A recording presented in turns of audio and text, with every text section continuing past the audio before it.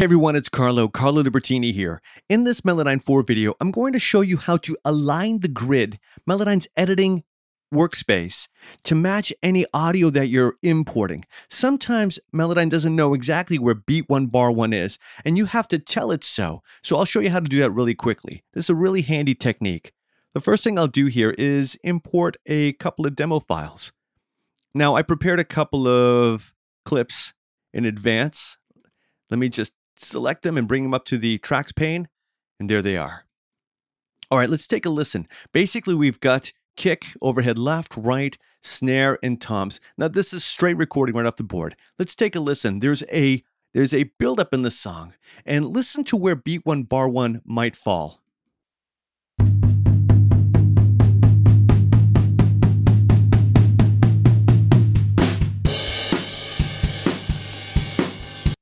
So right now, Melodyne's telling me beat 1 bar 1 here is somewhere in the beginning, but I heard it right here at beat 2 bar 4. Take a listen. I'll take it from bar 3 again.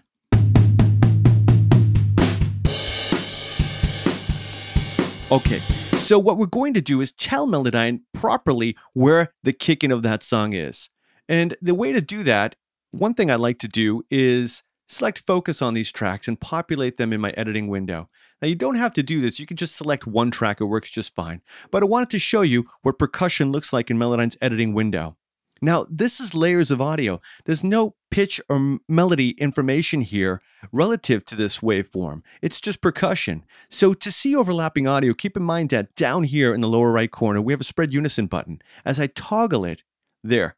All this is presenting to you is the overlapping audio. Has nothing to do with pitch at all. Just audio. There we go. Now, in order to tell Melodyne where beat 1 bar 1 is, let's come up here under the tempo controls, and right next to the identified tempo here, 128.10, we see that this is a free feel song here, which means the tempo is going to vary a little bit over time. I'll select edit tempo from the drop down, and here you'll see that the edit tempo workspace is now populated here in the editing window. Let's zoom in a little bit more, closer to that bar 4 that we're looking for. And it's as easy as this. Now, Melodyne's identifying beat 1 right here, somewhere at the beginning of the song. Watch as I move my cursor over, how it changes. Right there. See that? It has the left and right arrows with the vertical line. Just select beat 1 bar 1 and now drag it, and you'll see how it's snapping to the grid. And all we have to do is properly identify where beat 1 bar 1 is. I think it was right about there. Let's take a listen.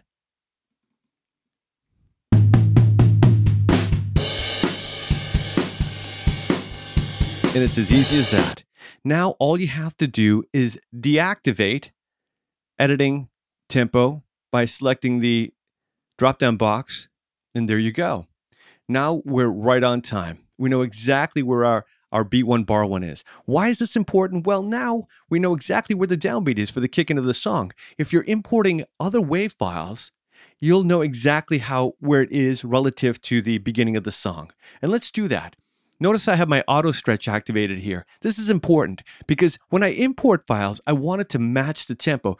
What Melodyne will do is it'll intelligently auto stretch audio to correctly align with this moving tempo. Really amazing stuff.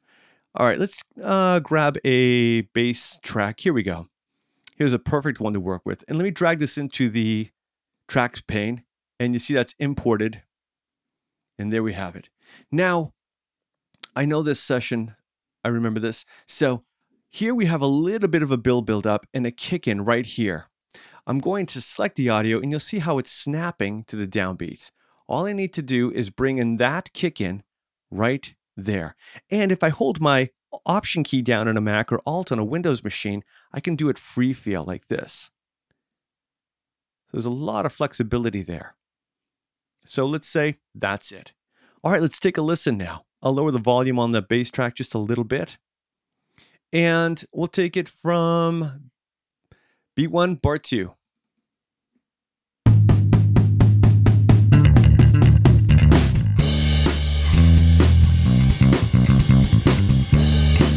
We have Melodyne's metronome, I should mention also. I can toggle this on and off by clicking it, We can drag this up and down to adjust the volume of the metronome.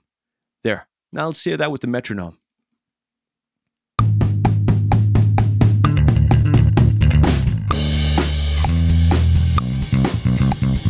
There you go. Now you got a handy little tip. If you're ever in a situation where this should happen, is an easy way to contour your audio to match Melodyne's editing workspaces. My name's Carlo Libertini, and thanks for watching.